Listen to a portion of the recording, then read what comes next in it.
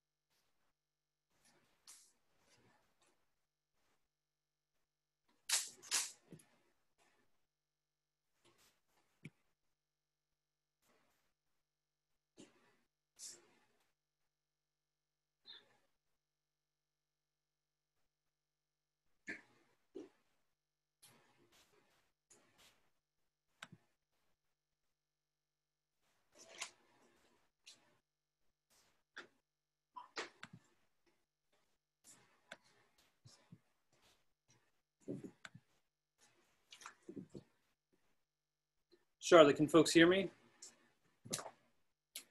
Yes, everyone can hear you. I guess we could start then. Welcome everyone, and please feel free to introduce yourself on the chat. My name is Jordan Winquist. I'm with the National Lawyers Guild. I'm the chair for the Environmental Human Rights Committee. My colleague Natalie Segovia just signed on. She's the chair for the Indigenous Peoples' Rights Committee of the National Lawyers Guild. I'm here in Philadelphia in Lenape-Hoking. We're very excited to have our 4 featured panelists tonight for the webinar. We'll go right into it.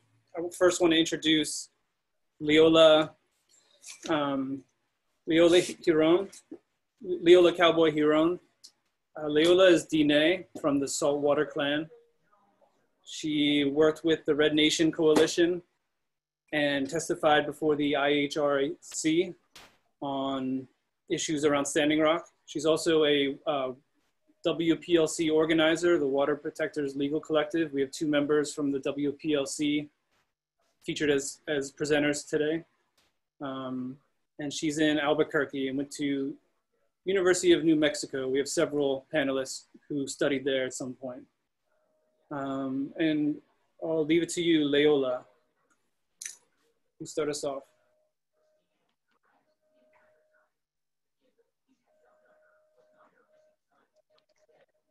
I think you're muted. I think we got Leoyla muted. Yeah, thank you, Jordan.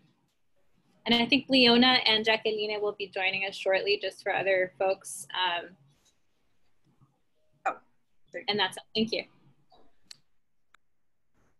Yat a Leoyla Cowboy Yanisha Thank you for inviting me to be a part of this panel. I am honored, and I just would like to do a land acknowledgement. I'm sitting upon the Tiwa lands of our Pueblo relatives here in Albuquerque, New Mexico. And so I was brought on this panel to talk about how the fossil fuel industry is impacting my community and the work I do. So I am with the Water Protector Legal Collective. I'm actually the executive director. And I came upon this work back when I was doing my undergrad at UNM. And as an Indigenous woman, you know, Albuquerque is a border town, right? We live in a very violent area. As Indigenous people, we are constantly targeted, right? So I came upon in this work when I saw myself, like my relatives being targeted. We had a lot of unsheltered relatives, and it was really upsetting to see state repression, right? State repression is always here, but it's just not visible, right? It's like hidden in different ways, and maybe not everybody realizes that. And that's how I started organizing within the community. And I just want to acknowledge and honor that the work that I've been doing today and in the past, that's all been mentored and fostered and given to me by Indigenous organizers, right? It was people on the ground. We worked together to do this work because we see the oppressions in these systems that are supposed to help us, and not realizing that these systems are very oppressive. And so really just like calling those out. So the fossil fuel industry has devastated and impacted my communities in so many different ways. It's taken, you know, our clean water away from us. It has taken our land, our sacred sites, like Chaco Canyon here in New Mexico, and our people's lives are at stake now, right? Because our relatives are getting sick. So more recently, how I got involved in the Standing Rock work was a delegation of us went to Standing Rock back in 2016. And because of the organizing work I was doing here in New Mexico and the surrounding area, I was able to use those skills in Standing Rock in being called as a relative to help and protect the water, right? So it was an amazing time, but it was also a very awakening time to look at state repression on a magnified level, right? Because we were being watched in so many ways. We were being called terrorists. Just the amount of militarization, it was just unrealistic, really. But also being so conscious because we're there, right? And we're seeing these things, and we don't know what to do, but then we have to get the word out to people. So what we did too is record these things happening so that we do have proof of what is going on. We came as prayerful people. We came with our prayers, we came with our medicine, we came with our local water, and we came to stop a pipeline. That's what it was. And being targeted as violent people, it was just really surprising, but not surprising, right? Because capitalism is what, like, I'm here to dismantle, and heteropatriarchy. So basically after camp was taken away from us, something crazy just happened, and that was the person that I married was targeted and indicted. And we didn't know what to do. We really didn't know what to do. And we reached out to our community and found him a lawyer, and I became a part of that legal defense team. And what we did was work with a group of lawyers, legal workers, investigators, and it was a profound moment because we're Indigenous people and our voices needed to be heard on the level of care that my husband and the other federal defendants need. And they still need, right? We still have no DAPL political prisoners in prison today. And I honor them. Thank you so much, Red Fawn. Thank you. Thank you, Radler, Angry Bird, Dion, Little Feather, for the sacrifices that you made to keep me safe in camp, to keep my family safe in camp, to keep my relatives safe in camp. So yeah, I mean, that's how I became part of the legal collective. Is I started off as a volunteer and really using those organizing skills to become like really wedging myself in there, right? And the Water Protector Legal Collective, I honor them because they made a space for me and fostered me, mentored me, and showed me how to do this work. And it is so powerful to be able to be a part of this work when we're so reliant on our white comrades to do this work for us, right? Because you go in any legal setting and there's so many of our white allies there, right? And maybe not white allies. And what I've come to realize is that there are so many of us who can do this work ourselves. We can do this legal work ourselves. We can do this lawyering ourselves. We can do this investigating ourselves. So I really empower our communities to voice and say, I want to do this work, and let us know, and we can figure out a way how to make this happen. I'm not here for myself. I'm not here for my self-gain. I believe in what we do, and that's the reason why I sit here today as a director in the Water Protector Legal Collective. We value and I honor all of the water protectors that we've provided legal defense for, and the people till today, you know, in between that time that we've visited their homelands and done Know Your Rights training and all those great other things that we've done and been invited to do, right? And I've learned a lot in this time, and it now is my time to give back those skills to our communities. And I'm really honored to be able to do this work. And you know, the things that there's so many people, right? Like Standing Rock was that ignition that was igniting our spirits on fire. Like, we are on fire. We are flamed up, ready to do this work and dismantle this oppressive system, right?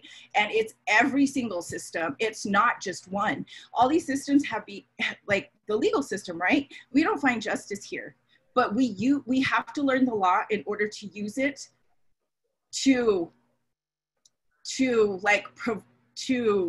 we have to learn the law in order to to get some type of justice for us, or to like maneuver through it and redefine what justice means to us, right? And it's really empowering when I see my own people doing the work, right? And being given this space to do the work.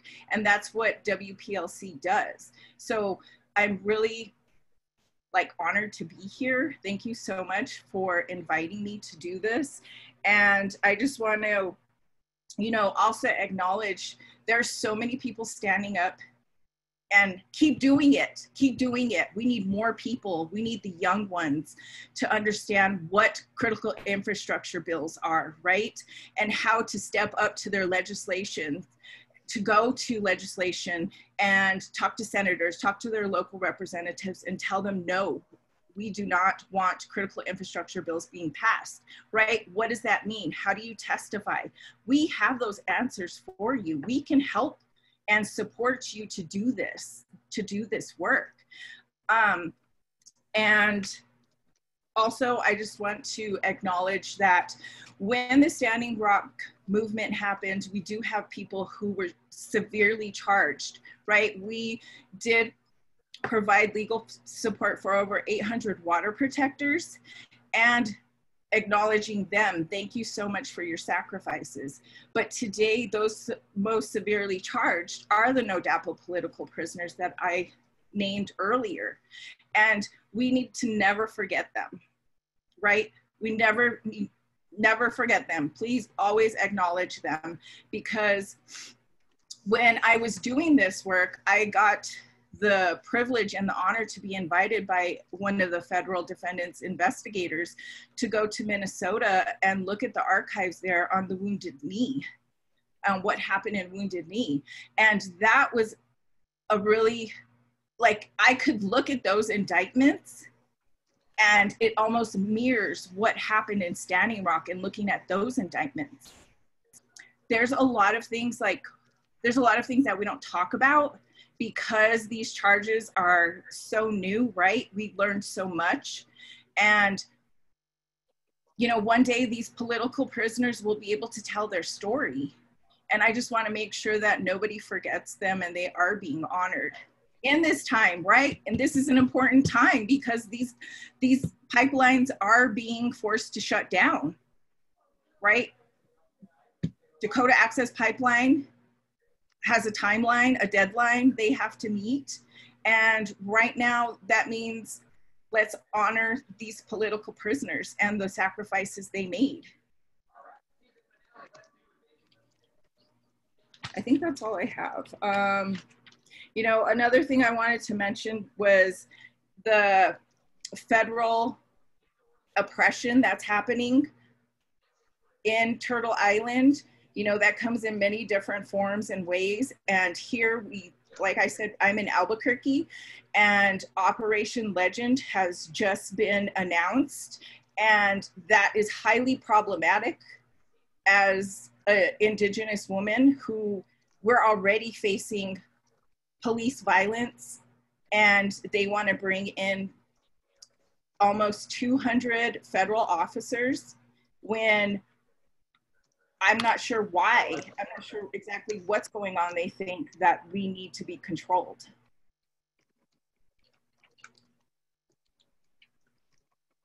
Thank you, Leola.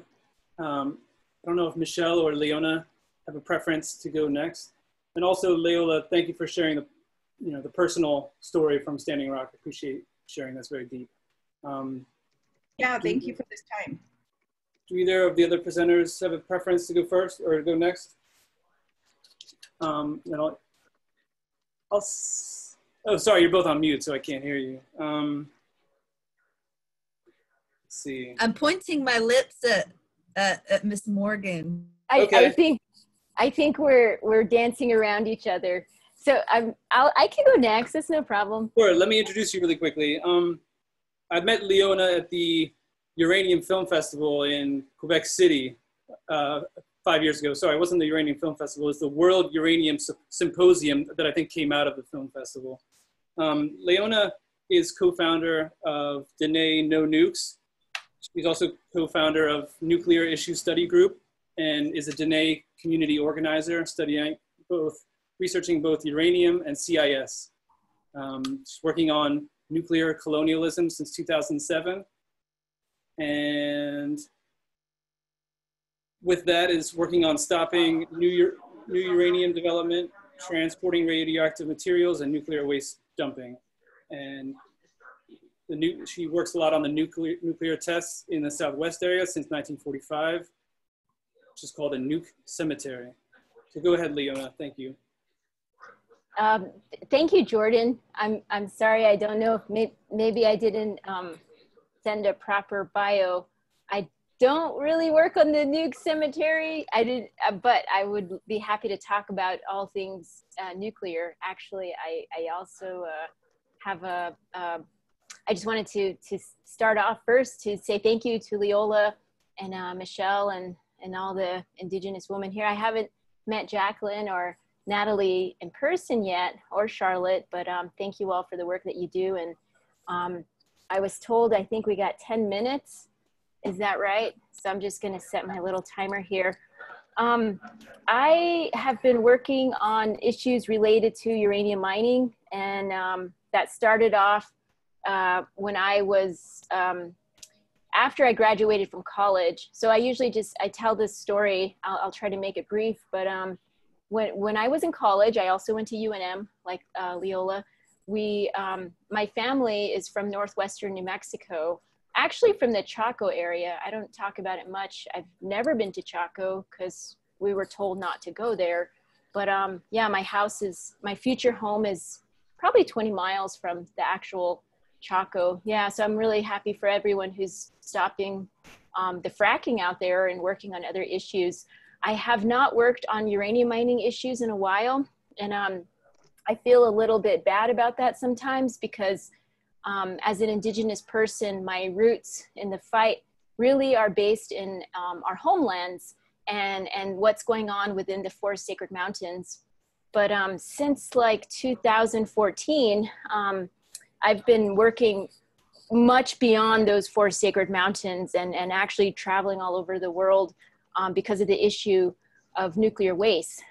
So just going back to my story, how I got into this, my family lives in the northwestern part of New Mexico. There was a lot of uranium mining in the past. And back in 2006, the price of uranium went very high very quickly. And so that attracted a lot of the old companies to try to restart. And the uranium boom that occurred was like from the late 40s, 1950s-ish to about the late 70s, early 80s. So there's not a lot of uranium mining happening today. On our land, the tribe, the Navajo Nation, made a law against uranium mining. But because of colonization and the way the United States stole our land and the different laws that they created, today there's a lot of interesting legal jurisdictions out on the land. So like, for example, we're dealing with what's called Indian allotments, and the Navajo Nation as a whole is not like one contiguous landmass. There's a few islands not attached. There's a lot of holes within the Navajo Nation of private land. This is where you usually find churches and liquor stores or mining and extractive industry. So they're really good at finding those pockets of private land to target. So anyways, the uranium mining that I was fighting back in 2006, it started because I found out that uranium is connected to cancer and different health problems. And a lot of my family were getting cancer. My grandma died of lung cancer and nobody knew why. And so I connected this to the uranium, and I'm pretty sure my grandmother must have inhaled an alpha particle, and then it probably disintegrated in her lung and just, kept exposing her to radiation. So there's a lot of horrible stories that I've heard about the impacts from uranium to humans and animals. I'm not really sure how the plants are, but the other issue is that there's uranium on one of our sacred mountains, which is Mount Taylor, or we say Tzotzil. So there's a lot of reasons why why we don't want uranium. I mean, there's health reasons and environmental, contamination that we don't want. But right now, there's a little bit of a push for mining again because of this thing this idea that people think it's low carbon. So this is the big thing I wanted to kind of focus on today. But long story short, I learned about uranium mining after I graduated from college. Even though I went to high school in Gallup, New Mexico, Gallup, New Mexico is right next to Church Rock, where the world's largest uranium spill happened on July 16th. So right now, it's July 23rd. About a week ago, well, exactly a week ago, I had organized a webinar with some folks to talk about July 16th because this year is the 75th anniversary of the first use of a nuclear weapon on Japan. But the thing is, people forget that the first nuclear weapon that was ever detonated was in New Mexico. And so that was the Trinity test. And then there was like almost 1,000 underground tests in Nevada affecting the Western Shoshone. And then of course the Marshall Islands. So all of the uranium mining and the exploitation, you know, how the taking of our land and, you know, the railroad, how all of these tools of colonization have kind of, you know, they kind of have paved the way for nuclear colonialism. And then you add in all of the weapons testing on indigenous people's lands. That's another way that, you know, it pushes people off the lands. And it's a form of what my friend Clee Benally calls a slow genocide. So from the impacts of all of this stuff, you know, we are still dealing with what happened, you know, in 1945, the bombs on Japan, and then the Trinity test. But the thing I really wanted to emphasize to folks today is that uranium, while we're talking about Japan, in the work that I do, a lot of the focus this year is on the weapons, but we can't separate that from the issues of the energy development. And so I'm just gonna show a couple pictures real quick here. My screen always, I lose my Zoom. I don't know if I can, it's always hard for me to share my screen because it takes over my whole thing, but I'm just gonna show a couple pictures real quickly. In Church Rock, New Mexico, let's see, can you all see that? I don't know if someone can, it's an aerial view. So this is the Church Rock area it's north of Church Rock in a place called Redwater Pond Road Community. So I think we lost it. We had the visual, but now I don't see it. It's all black. Dear. Okay. You had it for an instant there. That's good. Okay. You can see something now? Yes. Okay. Yeah, it's this is my low tech way to show it. Anyways, so let me blow it up here. Whoa, that's a lot. So basically there's a community that lives close to where this world's largest uranium spill was. This, on the bottom right-hand corner here, you see it says Redwater Pond Road Community. These little white dots here, and there's some black dots, these are houses, and they're right between two uranium mines. So these are abandoned mines. In the United States, we have 15,000 abandoned uranium mines because there was no laws to clean them up when they first happened. So here's one here, and then here's another one here. So you can see the community is literally right between the two of them. So these two mines were taking their uranium ore over here to the mill. So the mill is where they process it. And then they were storing the waste on this side where this yellow circle is. There was a big pond of waste, liquid waste. And on the morning of July 16th, there was a little dam that was holding all that waste in that broke. And then it went through this waterway, it went to the Puerco River and then flowed into Arizona. So this is, this is something that we're still dealing with. And so when people talk about, you know, nuclear energy, I try to remind folks, like, there's still folks that live out there all over the country living next to abandoned mines that are not cleaned up. The community started this day of remembrance. So this is from 2009. This was on the 30th anniversary. This one is like, I think this was last year. But one of the things that the organizer who does a lot of this work, she's right here, her name is Edith Hood. She has been talking to the government about getting some houses built to replace, you know, their houses which have been contaminated. And they still haven't done that. They said it's too expensive to build a road up to where they want to make their house, and that it's too expensive to extend the electrical lines. And so she often says she thinks that the government is just like literally waiting for her to die before they address that issue. So I just wanted to spend most of my time talking about July 16th because the anniversary just passed. That happened in 1979. So it's the 41st anniversary this year of that spill. And so, yeah, that's kind of just to show folks about the uranium mining issue. But I'm gonna take one more minute if I can, and I'm gonna show another picture here. We are dealing with right now this issue of nuclear waste. I don't know if you all can see my screen again. It's a map. Can someone confirm that? Yeah, you're good. Looks good. Cool. Okay.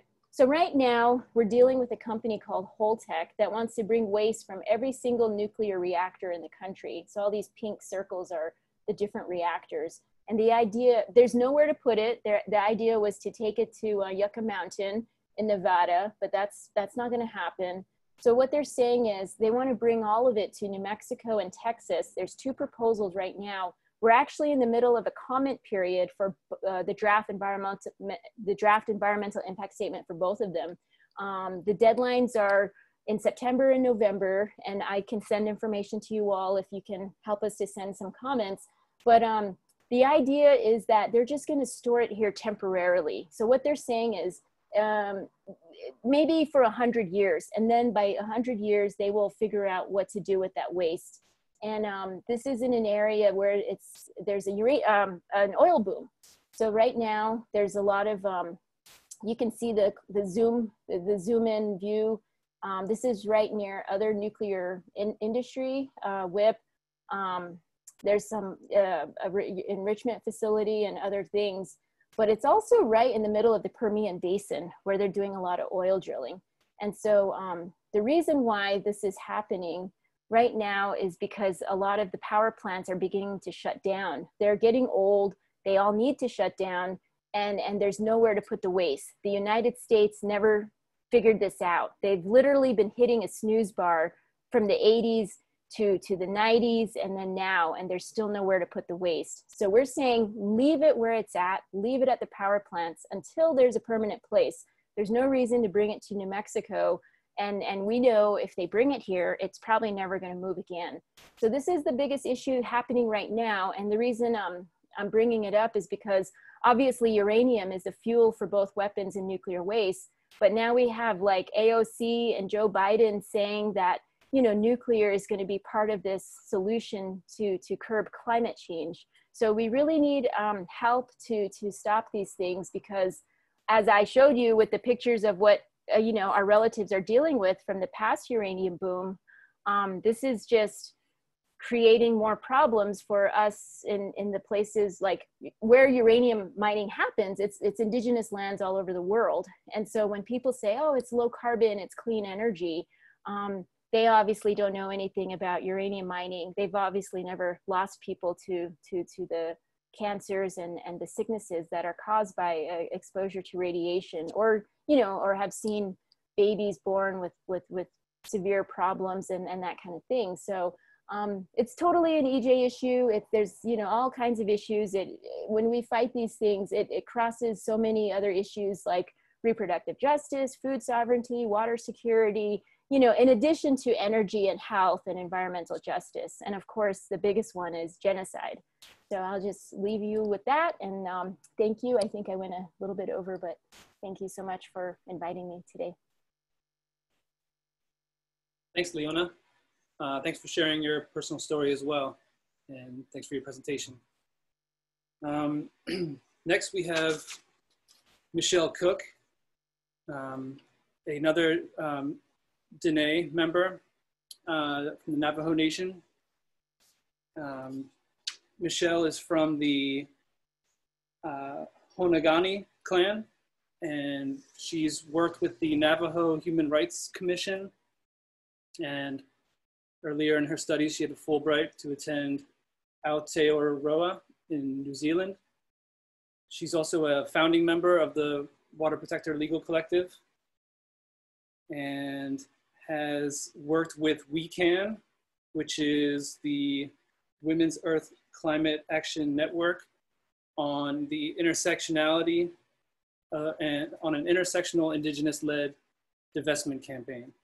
She's, I believe, currently studying a Doctor of Juridical Science at University of Arizona, And she's also been before the IACHR, the UN, and has been abroad to Greenland, Australia, and many others. So go ahead, Michelle.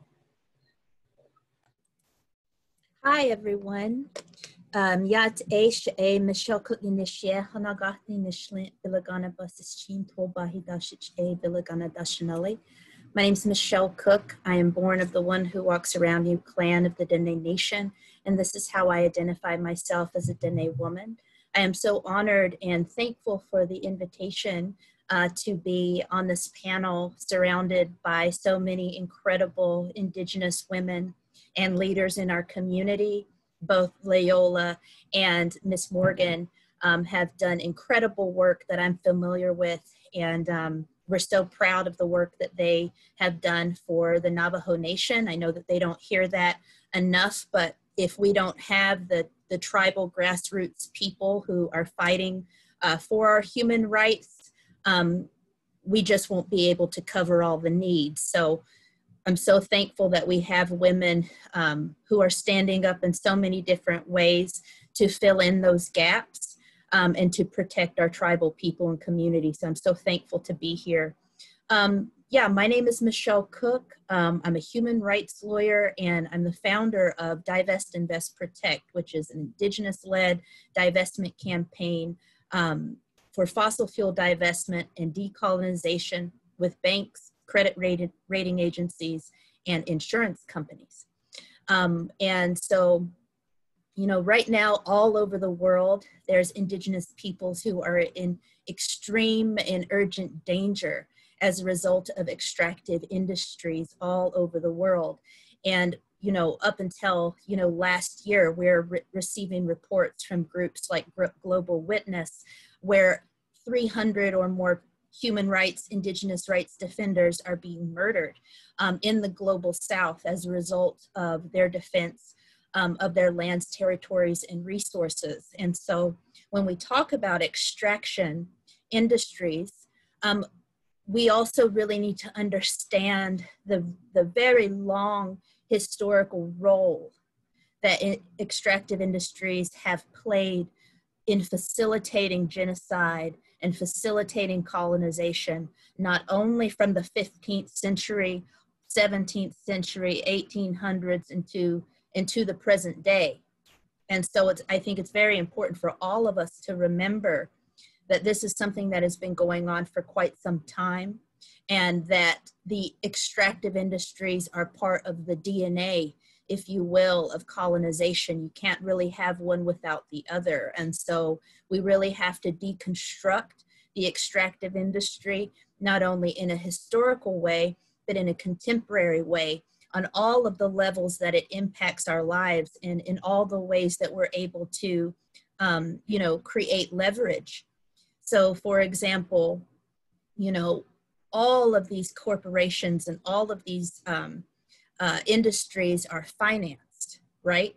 All wars are financed, and that included the Indian Wars, right? When the US military was fighting Native American people, right? George Washington said, it's better just to do treaties with the Indians because war is too expensive, right? And so there's always been this ongoing war with our peoples, and it continues today.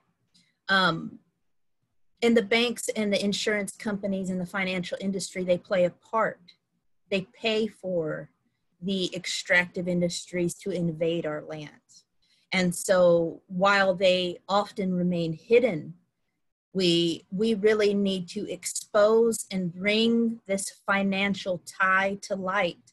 And I know yesterday we got some really great news that Zurich Insurance, a very large billion dollar company, is no longer going to be providing insurance to Trans Mountain. And so that's an incredible victory for Indigenous peoples all throughout British Columbia who have fought the Trans Mountain pipeline that is invading their territory without the consent of Indigenous peoples who live there. And so that's just one angle that I think that we can look at, is with the insurance companies. And we were, the Divest Invest, Protect delegations were able to go to Zurich Insurance in Zurich, Switzerland, and present risk assessment reports and to contribute to that advocacy effort. So I'm very thankful for all the women in the cohort that have participated in the Indigenous Women's Divestment Delegation for their work in securing that victory as well. I think also, what I think is also important here is, you know, anytime we also talk about extraction, we have to talk about colonization, but we also have to talk about militarization and policing and enforcement, right? Because who is going to enforce the will of the corporation, right? And that's when policing and militarization and the force of the state comes to bear. And that's what we saw in 2016. And in 2016, in Standing Rock, we saw the use of excessive force by the police on unarmed protesters exercising their First Amendment rights. And we saw the extent of violence and excessive force that was used to the point where we still have tribal members who are suffering permanent physical injuries as a result of being shot with so-called non-lethal weapons. And so, you know, we were able to see 4 years ago really what it looked like when the United States went to war essentially on itself. And in North Dakota, it went to war for oil against not only Indigenous peoples, but against all of the American people who said no to this illegal pipeline. And so, you know, in 2016, when we began to write and document the human rights abuses that we observed in Standing Rock, we've submitted to 4 different bodies within the United Nations, and Leoyla was able to come with me on the delegation to Jamaica, to the Inter-American Commission, to testify on the use of force and criminalization against Indigenous peoples, where we were face to face with the State Department, the United States of America's representative at the State Department, several men, and we reiterated to them the UN recommendations that were made in 2016 by the UN Special Rapporteur on the Rights of Indigenous Peoples when she studied the United States of America, that the United States Department of Justice needed to investigate the use of force in Standing Rock. We still have not had an investigation into the use of force in 2016, right? And so when I see what's happening today, you know, of course, militarization is not new, but when I see what's happening today, I see, you know, the past of what we saw in 2016, especially even now with the use of private security actors, right? And so that again is another human rights violation that we documented that the United States is aware of. The United States is aware of this violation, that it occurred in 2016 with Tiger Swan, but yet we have had no investigation. And so we told you so, you know, Indigenous peoples told you so, experienced what was happening. And we have asked the United Nations, the Inter-American Commission, the Special Rapporteur, the United Nations Human Rights Council, and the Universal Periodic Review. Those are all of the bodies that we have taken this exact type of human rights evidence to and have appealed to, at least give us an investigation. And we still have not had that. So, you know, I'm hopeful that with what is occurring today, with the deployment of federal agents and the abduction of U.S. citizens by unnamed federal agents, that this will reach the level of the United Nations to the point that we will have international outcry to pressure and shame the United States for the use of force and for the human rights violations which is occurring to all of our people now, not just Native American people. So I think those are things that we can learn from, and I think also, if folks want to learn more about that private security, information. There's a report by the Human Rights Council that was published in July 2019 that's called The Relationship Between Private Military Security Companies and the Extractive Industries from a Human Rights Perspective. And the citation is A/HRC/42/42. And this document emerged because of the outcry of Standing Rock. So we have information and precedent that the United States of America can act on right now to end this type of abuse from private security actors. And when we were in Jamaica, what the State Department told us, women, myself, Casey Camp, Ophelia Rivas, and Leoyla Cowboy, was that the United States takes the right of protest very seriously, and we adhere to human rights. They also said that the United States encourages companies to adhere to the voluntary principles on human rights. The voluntary principles on human rights. And that's about as much as we got. And to which we replied to the State Department, these are voluntary principles. And the companies that are abusing the human rights are not voluntarily adhering to them. So what is your duty, United States of America, to hold these companies liable, right? And in terms of extractive industries right now, extractive industries are operating as in an impunity zone. Impunity. No one is keeping these corporations accountable. The only people who are really keeping the corporations accountable is the grassroots movement of people who are going out there and saying no. And we also, of course, have the court challenges to the permitting. But we see that even the rule of law in the United States is not sufficient to stop them. And we have gone all over the world seeking justice and help. And show me where in international law, and show me here in the United States. Show me where they give the people justice, indigenous peoples. I don't see it anywhere. So to me, the extractive industry problem presents all of us with a very real issue of how do we keep them accountable in an impunity zone? How do we keep the state accountable and to put pressure on these companies to stop the murders, to stop the disappearances? And so we have a lot to do, and I think that it challenges our work as movement lawyers or as human rights advocates, as grassroots advocates.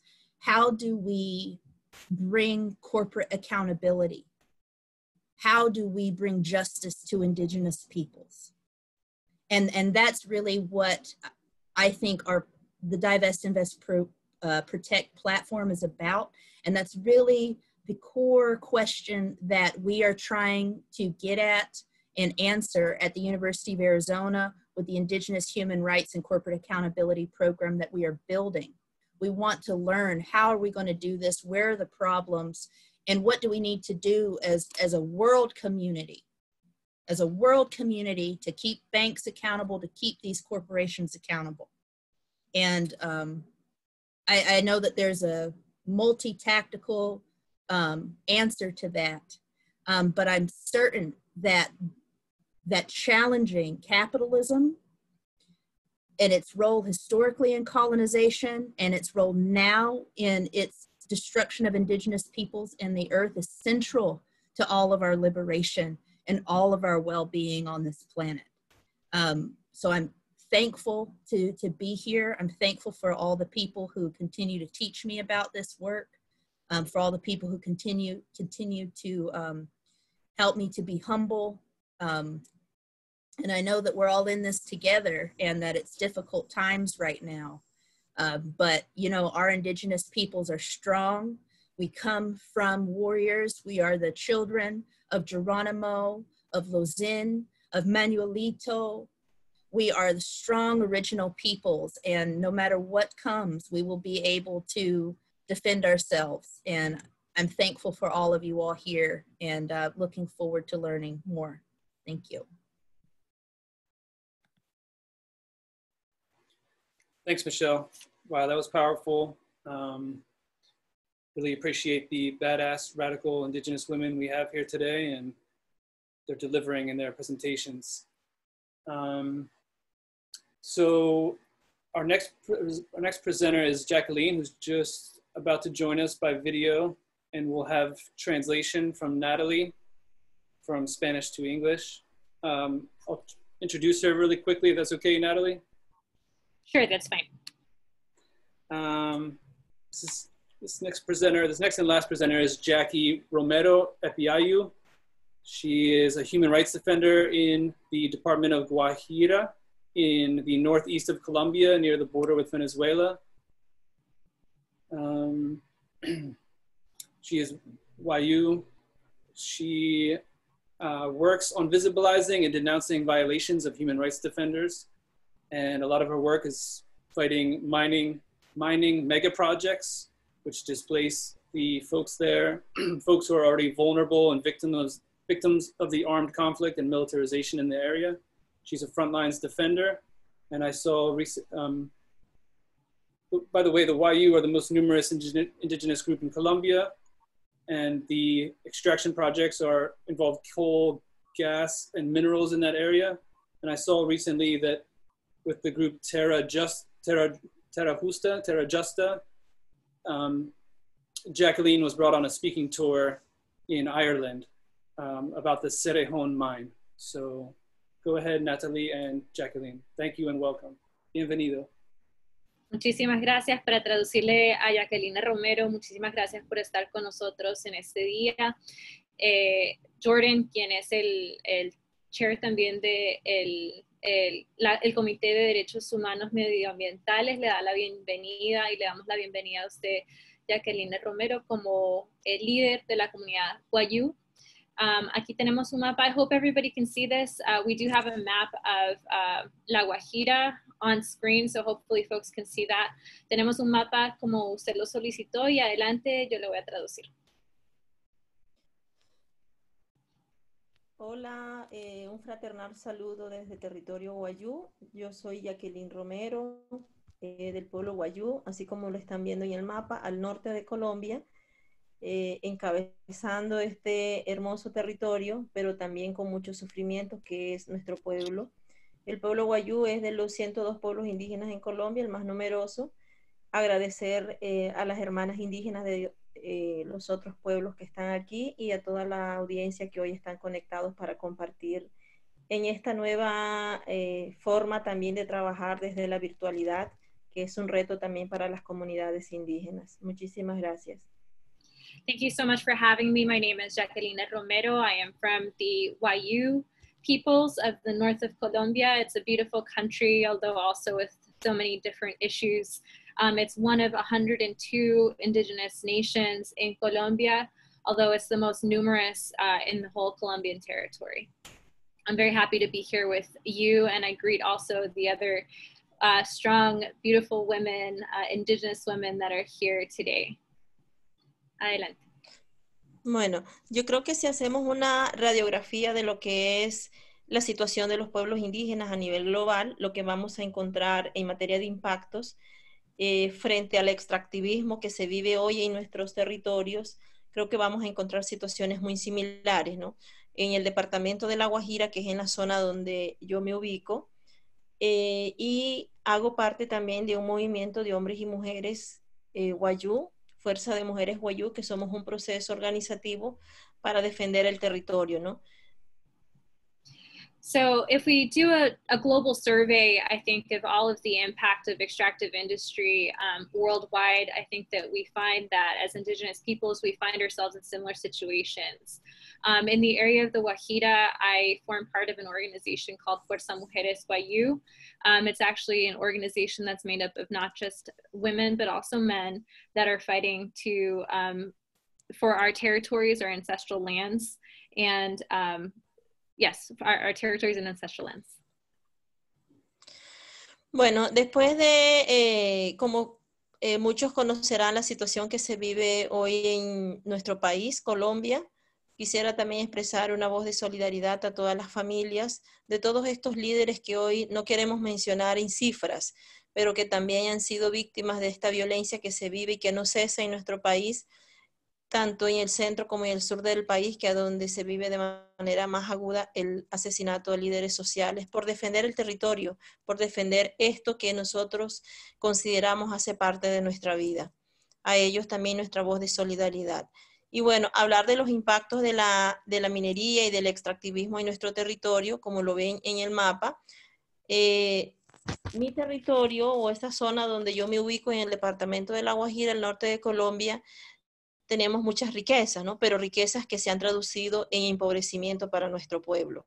Riquezas como nuestro viento, nuestro sol, la ubicación geográfica, estratégica de La Guajira, carbón, sal, todas estas y otros tipos de minerales que se encuentran presentes en el territorio hacen que este sea un territorio muy apetecido y considerado pues de interés nacional para la extracción de los recursos que aquí se encuentran.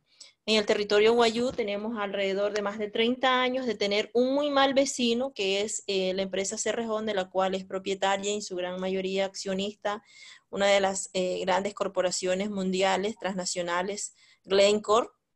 Es una de las dueñas de esta empresa y es una empresa con la cual hemos venido batallando tanto comunidades como procesos organizativos frente a todos los impactos y los daños que ha ocasionado en el territorio. Hablar de estos daños es de todo tipo, ¿no? Estamos hablando de un daño social, de un daño económico, hay un daño que difícilmente el gobierno colombiano, y creo que muchos gobiernos no lo pueden entender a donde hay pueblos indígenas, y es el daño cultural que se viene efectuando a nuestros pueblos. Y este daño cultural nos lleva a otro daño que es el impacto a la espiritualidad, y esto también cómo impacta de manera diferencial a la vida de las mujeres indígenas. Entonces yo creo que todo este tema de impactos, la negación de derechos por parte de los estados que se ocasiona cuando encontramos estados que son permisivos con las empresas transnacionales y que no garantizan los derechos de los pueblos indígenas, como es el caso del Estado colombiano frente a la garantía de derechos de nuestros pueblos. Entonces creo que todas estas amenazas y todos estos impactos que encontramos en nuestros pueblos solamente lo podemos frenar pues con esto que nosotros llamamos la resistencia y la defensa del territorio. Okay, so my territory is in the Guajira. It's an area that's very rich in natural resources. Unfortunately, that richness in natural resources doesn't translate in the same way for our people. So even though we have, it actually translates into poverty for our people and impoverishes our nations because it's all taken away from us. So the wind, the sun, the geographical location, it's located in a very strategic geographical location. We have access to coal, salt, and many other types of minerals. So it becomes very palatable for extractive industry. We have been fighting for over 30 years to make sure that our ancestral lands are not taken away by mainly a company called the Cerrejón Coal Mine. It's a transnational Glencore corporation. And we've been fighting as communities to keep this company outside of our lands. However, it's been very, very difficult to continue doing that. As part of the issues that we see, it's also not just access to land and access to our sacred sites, but it translates to a cultural loss of culture for our peoples. It translates to loss of spirituality for our peoples. And we see that it's a permissive state and permissive government policies that favor transnational corporations over the rights of Indigenous peoples and over the lands of Indigenous peoples. I also have to say that, and I'm sorry, she said this at the very beginning before speaking of the Guajira, that this is all in the context of Colombia as a country being one of the an area of conflict, a conflict zone, being an area where there is extreme levels of violence, where there are many social leaders that are killed on a daily basis and have been killed even in spite of the signing of peace accords in 2016. I won't say in numbers how many people have died and continue to die, particularly in the middle area of the country. However, I will say that we raise our voice in solidarity with all of the people that have lost the loved ones. And we also continue to lose our loved ones in our lands. Bueno, yo creo que esta es una oportunidad también que las organizaciones, los procesos de resistencia, la voz de las mujeres, desde cualquier rincón del mundo tenemos que seguir levantando nuestras voces, porque lo que nosotros y nosotras, lo que hemos venido diciéndole al mundo frente a este discurso de hipocresía de los estados frente al tema del cambio climático, y el no querer reconocer realmente cuál es la causa de estos cambios que la madre naturaleza nos está mostrando.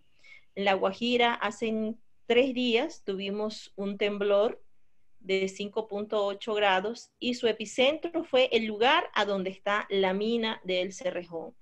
Y desde la sabiduría ancestral, lo que decimos los pueblos es que el cambio climático tiene que cambiar su manera de contarle al mundo realmente cuáles son sus verdaderas causas. En la medida en que vamos sacándole el vientre a la madre tierra, vamos sacando todos sus órganos, vamos sacando toda su fuerza espiritual, esto es lo que nos va a cobrar la naturaleza, esto es lo que nos va a cobrar la madre tierra. Y esta situación que estamos viendo, que nos quieren disfrazar como cambio climático, no es más que la consecuencia de estas violencias, de esta forma voraz de poder sacar y de poder robar nuestros recursos, de poder extraer de manera casi que no hay palabras como qué decir de toda esta manera vil de violentar los territorios bajo un discurso de la economía nacional, ¿no? Entonces la economía nacional, en el caso de Colombia, por ejemplo, Colombia es un país que su matriz energética es a través de energía hidroeléctrica. Todo el carbón que se saca en Colombia, por ejemplo, se saca de la Guajira y es un carbón que se exporta en su totalidad, no se usa en el país. Pero el daño que va dejando en nuestros territorios es desolador. Nosotros estamos en una zona de una fragilidad hídrica, una zona semidesértica, y lo que estamos viendo es que el agua cada vez es más escasa, pero la empresa no reconoce, el Estado colombiano no reconoce que la actividad extractiva tiene unos daños irreversibles en el ambiente, en todo lo que tiene que ver con el acceso al líquido vital como es el agua.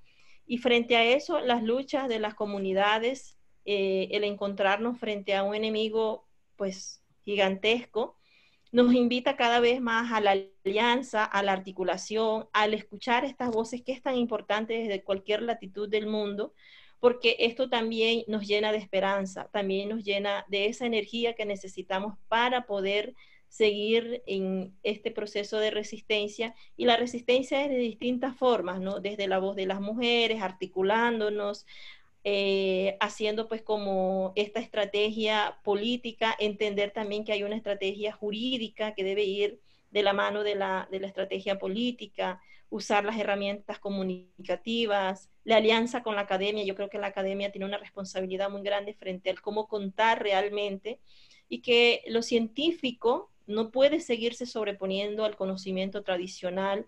Eso hace parte como de este mundo de las resistencias, esta lucha permanente contra la impunidad que generan los estados frente a las políticas que se tornan tan laxas frente a al poder corporativo internacional.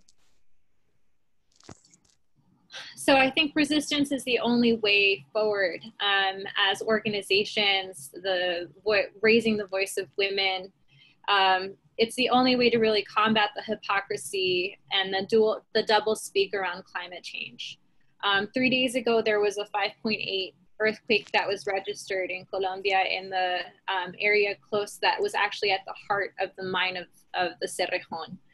So one thing that we say is that climate change has to change how we understand the world, because we are taking away the spiritual, well, not we, but the corporations that are doing this extractive industries, taking away the spiritual strength in the organs of Mother Earth. right? There's no other way to say this, but there's hunger and there's a robbery and a theft of our natural resources. It's a rape and a violation of the earth, and it's all under the guise of a national economy. For Colombia, hydroelectric power is one of the main sources of our economy, and it fuels our coal industry.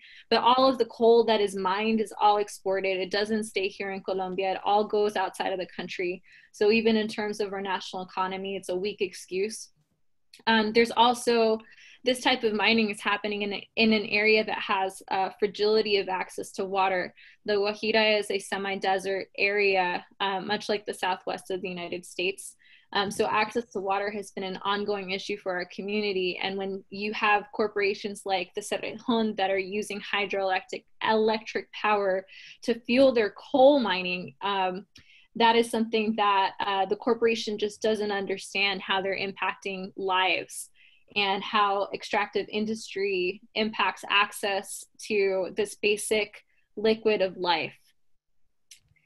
As organizers in a resistance, we're facing a giant of an enemy, you know, but in some ways this also pushes us into understanding that this is a struggle that crosses into many different latitudes worldwide. It's a resistance that causes us to join forces with other women. It's a resistance that causes us to join forces with other peoples. It's something that causes us to realize that there has to be a legal strategy and a political strategy that go hand in hand, that academia has to go hand in hand and has an important role to play, that science also has an important role to play, although it can't be the dominating voice and it can't be the only voice, particularly when we talk about our own ancestral and traditional knowledge. Bueno, gracias, Natalie. Por último, también quiero decir que, bueno, podríamos tomarnos mucho tiempo aquí a hablar de los problemas, de las afectaciones, de todas las situaciones tan complicadas que viven nuestros pueblos, hablando de la negación de derechos, del acceso al agua, de niños que mueren de desnutrición en nuestras comunidades, de mujeres, de familias completas que en el caso particular del pueblo Wayuu, en los últimos 10 años han muerto alrededor de 7.000, 8.000 niños por física hambre.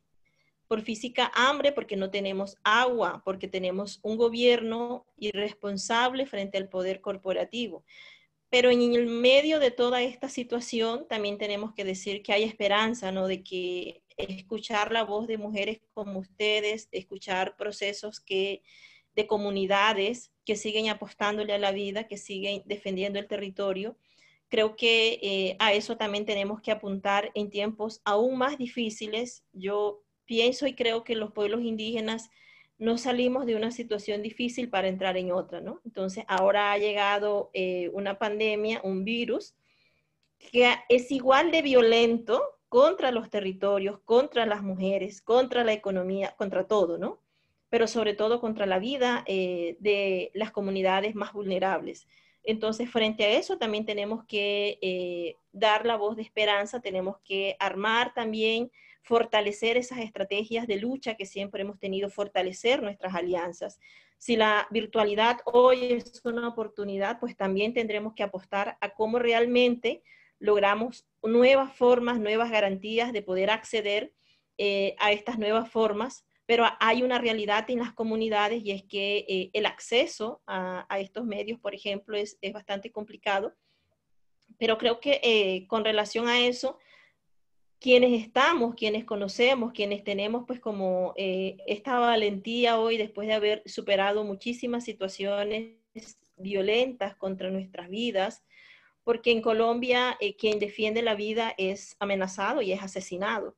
Y creo que eso también nos tiene que permitir mucha más fuerza para poder continuar, porque hoy, en medio de esta pandemia, las responsabilidades siguen creciendo y hay una responsabilidad muy grande y es que tenemos que ayudar a quitar este manto de miedo que tiene la gente, este manto de miedo que se nos ha inyectado, porque entonces ya es difícil salir, ya es difícil encontrarnos, ya no podemos hacerlo, porque entonces hay una ley, hay una norma que si te reprime de una forma, ahora he encontrado una forma más fácil de reprimirte y de poder silenciarte y no pasa nada, porque esto también creo que hace parte también de las estrategias globales de los poderes corporativos para poder callar las voces de las comunidades frente a las reclamaciones históricas que hemos tenido.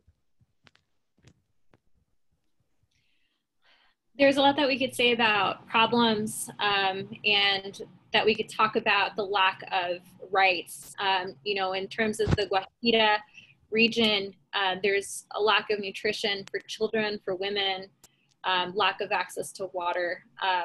In the past decade, we've lost 7,000 to 8,000 children because of lack of water. You know, and we could talk for a long time about all of these issues, but I want to say that I am hopeful, and that I think that this type of gathering really makes me hopeful, and it makes me realize that there is hope, and we have to bet on life, and to really, as women, as Indigenous people, we have to lean and work with one another. The pandemic is also something that is causing us to realize that it's a violent attack against the most vulnerable populations. It's also impacted our Indigenous territories. But as part of facing that, we have to continue to fortify the alliances that we have and continue to build alliances. In some ways, this has allowed us to understand the importance of even these type of virtual gatherings. And but we also have a challenge of, you know, once this is over, how do we do this in a new way? How can we continue to build the alliances that we are starting to build through these virtual connections? You know, and even in terms of virtual connections, access to this type of technology is also an issue for our communities. So here in Colombia, if you defend life, you're likely to be threatened or you're likely to be killed. So it's one of the realities and a responsibility of being a defender here in this country. However, we also have to lift that mantle of fear and remove that cloak of fear, because that's also part of a global strategy of domination.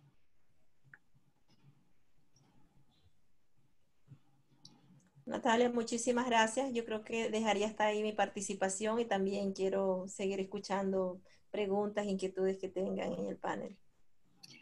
Thank you so much. Muchísimas gracias, Jakeline. And thank you so much.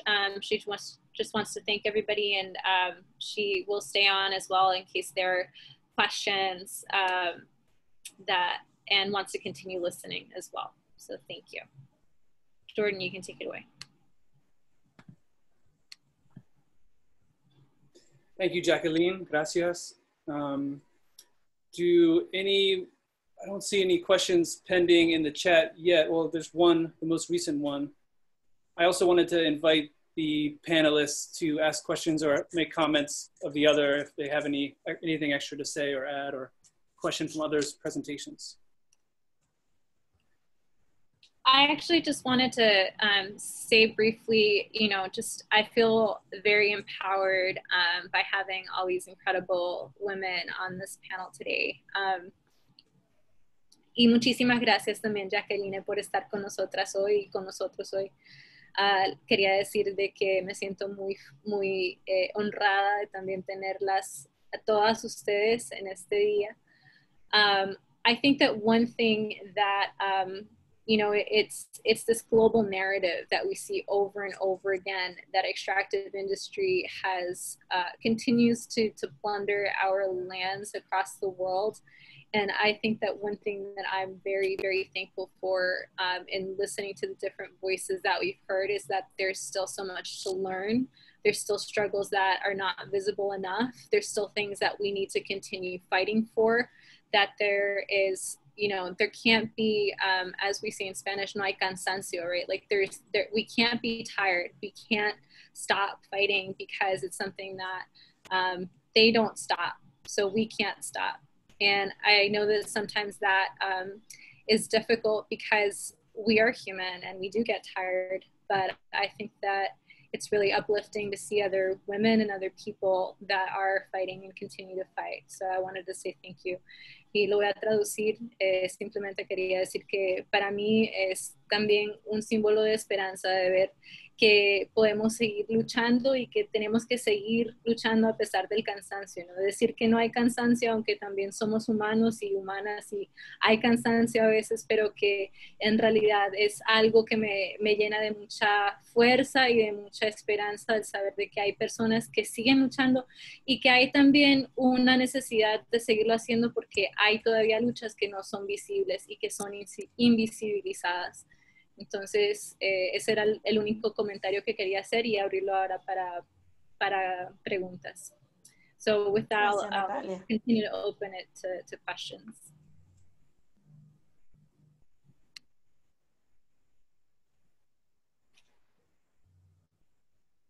Any of the panelists have any other questions? I have several, but I don't want to take up all the time. I just wanted to add a couple words. I did a very quick presentation, and I think something I said earlier was, I'm sorry about that. I started my work with my people on Navajo, and that was something that taught me how to go forward.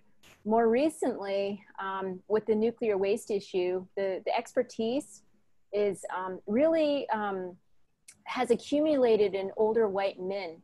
And so I find myself working mostly with Bilaganas or white people. So for the last 6 years, I've been working mostly with non-natives, and it's really hard for me as an Indigenous person to do this. However, it's a really interesting thing that there hasn't been this transmission of information and expertise, especially to the people of color and then the most impacted. And I'm just curious, I don't know how that is. And especially for like legal stuff. So for example, I think one of the first questions I had when I first met Jordan was if he knows a lawyer who is specialized in dealing with like tribal sovereignty or how to utilize the indigenous nations in the United States with our status as quasi-sovereign nations to stop transport of radioactive waste and things like that. I imagine it's much harder in Colombia and Latin America because I don't think they have the same kind of status as our people up here. But I'm just curious how the National Lawyers Guild operates to make sure there is, I know you have the Indigenous Caucus. I was very honored to attend one meeting, but I'm just curious how you all make sure that there is that transmission of expertise, especially in the nuanced areas of law that you are all dealing with. And then how does that, how do you build that if you are doing that in Native communities? I'm having this problem right now in my work because of the lack of involvement from EJ people, you know, Indigenous people, and then people across the board. Like I said, it's mostly all older white folks. So I'm curious, how do you all rectify this or ensure that, you know, you are, besides having these kinds of talks here, like when you get down to the real work and the legal fights, maybe Leola knows because she's been involved with this. I don't know. That's my question, is how do you all, you know, get the information and expertise transmitted to the folks who need it the most so we can defend ourselves? I'm going to start on some of that. I think what you're noticing is just one of the issues of legal education in the United States of America, right? If you look at how many Indian people go to law school, pass the bar, and start practicing federal Indian law and energy resource accountability, you're looking at probably less than like obviously 1%, you know, I mean, it's there's just not a lot of Indian people who are, one, going to law school. And then two, if you look at all of the law schools and what they're teaching, right, you only have so many law schools that are even teaching federal Indian law, right? So we're producing lawyers that don't know federal Indian law, that don't get tested federal Indian law on their bar admissions, right? So the whole legal infrastructure itself is not created to sustain or support Indigenous liberation. So like, I feel like the legal education system itself is one of replication, is one to protect the status quo, right? And so I feel like with our generation and the generation I feel that we're standing on as Indigenous peoples, we've really tried to change law and change that colonial legal regime as best that you can. But also I feel like, at least at the University of Arizona, with the program that we're creating at the Indigenous Human Rights Defenders and Corporate Accountability Program, that we are going to educate within that program, hopefully a generation of legal warriors that will start asking those exact questions. But I feel like one of the reasons why we're able to do that is because we're doing it as an Indigenous-led kind of legal advocacy group. And I feel like if we want that type of lawyer, we have to start like nurturing and growing that lawyer from a very young age and finding ways to support that person in getting to law school, going to law school, and then also finding those mentors that are going to be, you know, willing to teach the younger generation. But, you know, I'm definitely concerned as well, even within the federal Indian law world, about how we are going to be passing the baton from, you know, my mentors on, right? Because there's just not a lot of us. So I hope, you know, from folks like you and myself and the NLG and everyone, that we can put pressure on the whole legal education to start producing lawyers that are actually going to be serving the people and supporting people of color in that journey, you know. And I just think that right now, you know, legal education has been one that has been colonial too. And so we don't learn liberation in law school or how to sustain legal infrastructure in a revolution, you know. So I think we're really trying to do a lot of new things. And that's what I can say for the U of A, but I can't speak for NLG.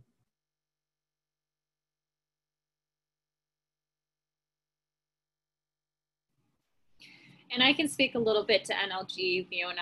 I am the current chair of the Indigenous Peoples' Rights Committee. However, I think it's a committee that is still growing in many ways and is still finding itself in many ways. It has been focused, I think, in the past few years on international solidarity, and there's a lot of work that the Guild does as a whole that touches on a lot of issues that impact Indigenous peoples across the world.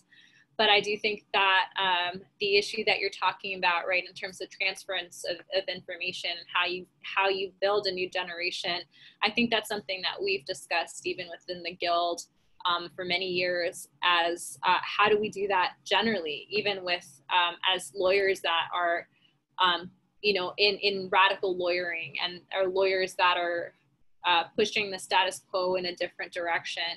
You know, so I think that it's like kind of a multi-tiered question, because I think, like Michelle said, you know, there's a lot of issues with even just the replication of knowledge. And I think it's Joey Chase has a comment here in the chat, and he says, federal Indian law was canceled my last 2 years of law school, and law school in general is about turning out soldier of capital. And I have to agree with that. You know, I went to Arizona State University Law School, and I was really fortunate to learn under Professor Rebecca Sosi, who is an incredible member of, you know, as a professor of academia, and has written extensively on Indigenous sovereignty and on issues of natural resources. But even then, we had one class on international Indigenous rights, you know, in one of the premier institutions in the country, and one of the leading institutions with respect to federal Indian law, with an Indian legal program. We had all of 8 students in the Indian legal program. I was one of 2 one of 8 Indigenous students in my entire law school class, and one of 2 Latinas in my entire law school class. So it was kind of it's a very alienating profession in some ways, right? The other day, I went down with another attorney that has just been admitted to the bar, and she was going in for her federal admission to federal court. And I was there with another attorney from my firm, and we were there as sponsors. And it was really interesting because the judge was asking so many questions to this young attorney, and I just remember feeling like this is very surreal. It's a surreal feeling to be in a federal court of the United States, you know, and I've practiced in different courts, but every time I'm in court, you know, it is a surreal feeling, because ultimately it's like the book, we're in the courts of the conqueror. You know, it is a colonial system. It is, you do see the replication of colonial structures over and over again. I like to call them legal fictions, because they're things that we've taught ourselves and that we've indoctrinated ourselves with within this, you know, box of understanding. And I really appreciate people like Michelle, like yourself, you know, that are like Leoyla, that like Jakeline, that are really pushing the boundaries of the law through activism, right? And I think that that's something that, if I can take away from what a common theme has been in this panel, is that resistance is what pushes things forward. And I think we're seeing that generally. But in terms of how to actually, you know, create like a new generation, I think it's hard. I think it starts from like very, you know, I think it's also even just seeing how many people we have access to, right? The role models that we can look up to, if they're people that we can speak to.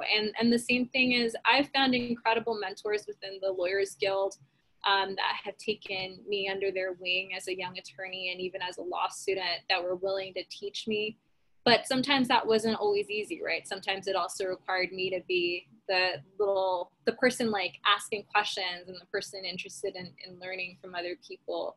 So I think it's kind of a two-way street, but I think that if we do approach people with the kind of, you know, we want to learn, and people are willing to give of their time, I think that whether that's as law students or as activists or as young attorneys, I think that those are things that we will find.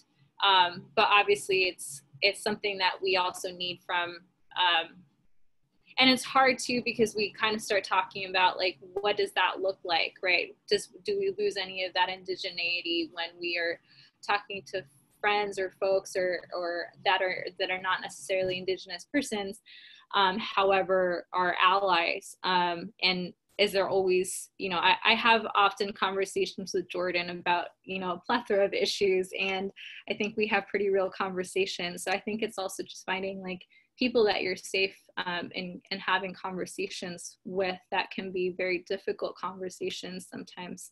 So thank you for that question. I think that that's a difficult question to answer. Definitely, if you know folks that are interested in the law or that are studying law, send them our way in terms of the NLG, and it's kind of an ongoing process.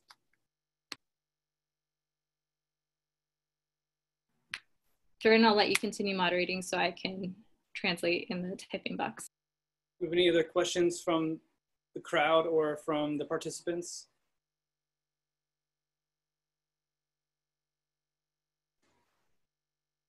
I think you have a few questions in the chat box.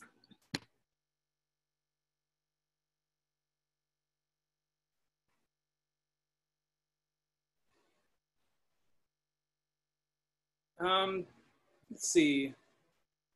Leona, do you see this question from Paul? I can read it. Yeah, thanks, Paul. So I'll just read it for everyone. Some climate activists are advocating nuclear power as a solution, some new plants, and some just keep the ones going that we have to make transition. Is there a way we can hold these proponents accountable to something like reparations to people affected by mining and producing the fuel, and restoration of impacted land and nuclear waste? Yeah, this is a great question. I think, you know, there's, at the moment, there is no direct like accountability mechanism in place. So I mean, I don't want to do a whole history lesson, but when you're talking about uranium mining, so a lot of the past mining occurred when there was no regulations in place on cleanup and, you know, like demanding, there was no laws saying that the mining companies had to clean their water before discharging it, or, you know, that they had to even close the mine. So like I said earlier, there's 15,000 abandoned mines in the United States that are all over the place, mostly in the West. And there's no law in Congress to say to clean up those 15,000 abandoned uranium mines. There's some cleanup happening on Navajo Nation. Our government has been working with the federal government to do some cleanup. A few years ago, some friends were trying to get a law in Congress passed or some kind of mechanism to clean up those 15,000 abandoned uranium mines. As of today, there's nothing saying anything about those. But for new mines, of course, this is later on after those laws were created. The companies generally get away with lax regulations. So they try, I mean, you can never fully clean out radiation 100%. I mean, maybe in some awesome labs, you can get it pretty clean, but that's very expensive. And so when you're looking at the amount of contamination, you know, there's no funding for that.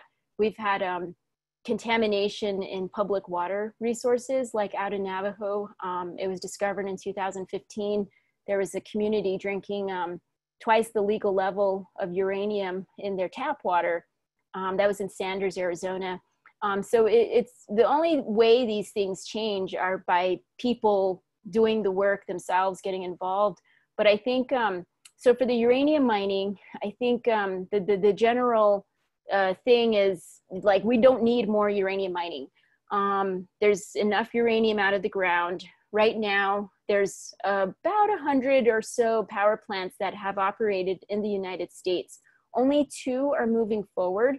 And these power plants, the 2 new ones are in Georgia, and it's on delay. It's millions of dollars over budget. So in general, nuclear energy is making climate change worse. So nuclear energy takes funding away from renewables and other transition, you know, other mechanisms to transition away from fossil fuels. And uranium is not counted as a fossil fuel. I mean, technically it didn't have it didn't form the way coal and oil did, but uranium is one of the oldest elements that helped to form the earth. So, I mean, it should be regarded in that same way, because groups like Sierra Club and these big environmental groups, they don't count uranium in part of their fight against fossil fuels and that, you know, this type of work. It's, as a anti-nuclear activist, our work is always marginalized within the environmental movement, to the point where environmental advocates are saying nuclear is clean and renewable. And the way that happens is the power plant where they create the electricity oftentimes emits just some steam because it's basically just a big pot of boiling water, and that's how they make the electricity. And so they don't, when they're calculating the carbon footprint of nuclear, they're only looking at that power plant. They don't count the uranium mining, the processing, all the transportation all over the world. And then after that uranium is processed into fuel, and then it's used in the power plant, the waste that's created, it's going to be radioactive for millions of years. And to store that waste safely is also going to take a lot of energy. So the back end is impossible to calculate how much energy it's going to take to safely store that waste forever. And so they just don't. So they just don't count it into the, they'll calculate the decommissioning of the power plant, but the waste, that's what we're dealing with. That's what our fight is here in New Mexico. We're trying to stop the storage of waste here because there's nowhere to put it. And just, I wanted to add, so for everybody, if you can talk to your elected officials, if anyone is in cahoots with AOC or Joe Biden, you know, we need to tell them nuclear has no place in transition. It is not clean. It is not renewable. They're claiming that they can recycle the waste once to do reprocessing, but you can only do that once, and it's very dirty. So I just wanted to add one last message to everyone out there. I don't know how many of you live near a railroad, but the idea, if you saw that map I showed earlier, basically they're going to transport the waste from all these reactors in the east. You know, they took out the uranium in the west, they used it somewhere else, and now they're trying to bring the waste back to us by train. And so some of it would go by barge, probably, you know, around Florida and then port in Texas. But essentially, it's all going to be by railroad. So if any of you live near a railroad, you are also at risk because of this transport. It would take decades to move it.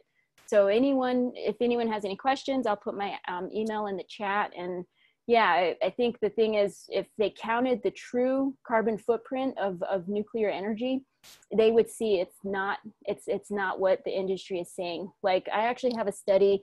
I'll put a link in the chat for a study some folks did on the actual grams per kilowatt hour or whatever. So anyways, thanks for the question.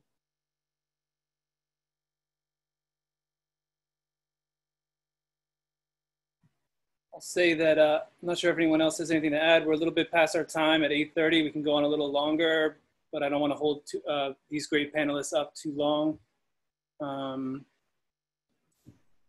I sort of had a question for Jakeline. I don't know if Natalie can translate, is whether she's familiar or seen the movie, the documentary Luna of the Koji people of the Sierra Nevada. That's a documentary online. I can put the link there. It also has a predecessor from 20 years ago called From the Heart of the World, an elder brother's warning, talking about the relationships we have with the planet. I thought that was a very impactful movie. Also, I want to transition to, or read a comment that was put in the chat from a member of our committee, Lindsay Stroman Warren from Clallam Territory, it's Port Angeles, Washington area. Lindsay said that in answer to your question, Leona, that law schools emerged with big law and corporate power during the Gilded Age. Yes, we need to decolonize them, but we also need to transform our collective legal knowledge towards a society where everyone has power in shaping the rules that govern our communities. And he said, see Grassroots Postmodernism and Escaping Education by Gustavo Estiva and Madhusuri Prakash. Go ahead. Can I answer that? Interestingly enough, 10 years ago when I was in a much younger, I was able to go to Oaxaca and study with Gustavo Esteva about intercultural dialogue. And I learned so much from him. And I'm happy that you mentioned his name because I haven't thought about him for quite a long time. But I think, you know, how we approach law first, I think question everything, right? Be critical of everything, every movement, climate movement, question all of it. But I think too, part of what we need to understand as advocates in the United States is that we already stand on law that existed here before the United States of America was formed. Right. And so for us, law is a part of our life that is also life affirming. Right. And just because there is order doesn't mean that that is necessarily a hegemonic, oppressive institution based on, you know, patriarchy and extraction.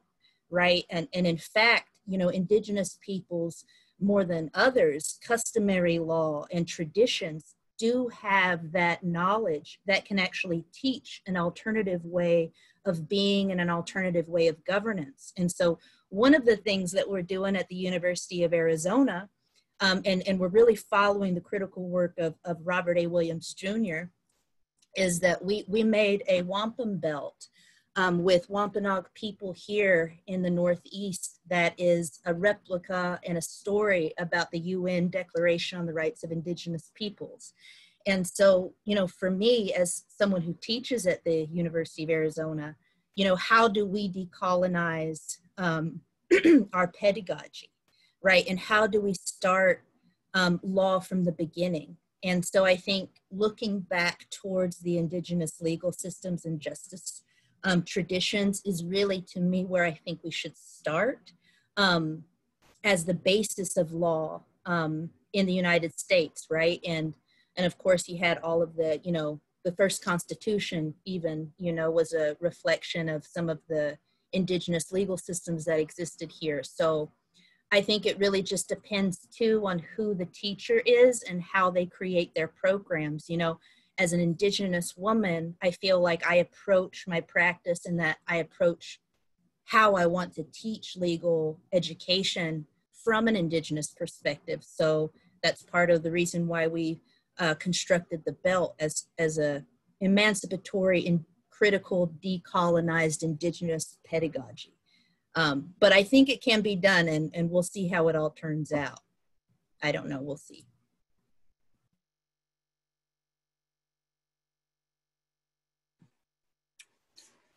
We'll give it a minute to see if there's any other questions or responses. There's a question from John Kuhn. Jordan, I don't know if you want to read it. Give me one sec.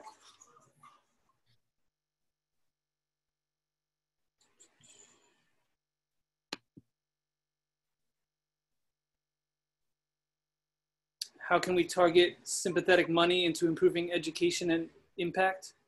Is that the end of the question you were talking about? Yeah, I'll just read it.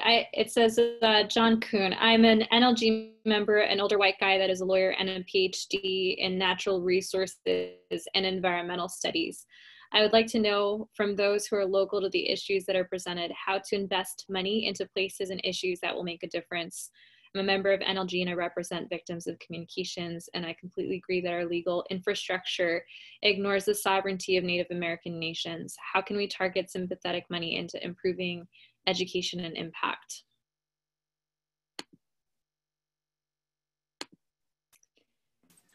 Well, I think that, there's already, I think one is supporting some of what already exists. So for example, there's the Pre-Law Summer Institute for Native Americans. It's a pre-law program that Indigenous peoples can participate in to prepare them for their first year of law school.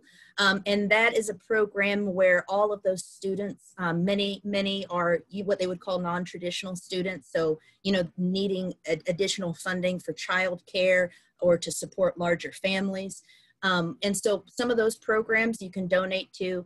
I also think there's a lot of tribal scholarship programs generally that provide Indigenous students with scholarships for their legal education or for their general education. But I think really, we really have to create those programs ourselves, and we need to find more of them. There's not enough of them.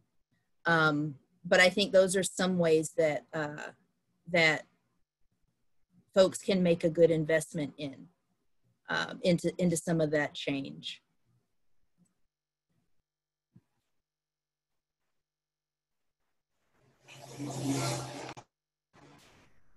I'll say that to answer Leona's question from earlier, is that's the process in the NLG, is trying to find the experts who are knowledgeable and trying to make that information plain and make it accessible to folks. The person who held both Natalie and my position before us was Andy Reid. He was featured in our last webinar. He mentioned in his webinar, the Berry Law School has a program on earth jurisprudence. So that's a possibility for trying to reframe some of the jurisprudence that from what we're typically used to seeing in law school. And yes, like John Kuhn just mentioned, is freeing up the resources. It's with the NLG, the National Lawyers Guild, at every convention, the biggest problem with accessibility is funding, trying to provide funding, scholarships for people that'll just lighten the economic burden on people being to access and to attend conventions and events. So I think a little bit goes a long way, a little generosity or a little decolonization of our committees and our organization. that form of reparations. If no one else has, if there's any other burning comments, otherwise we can close this out.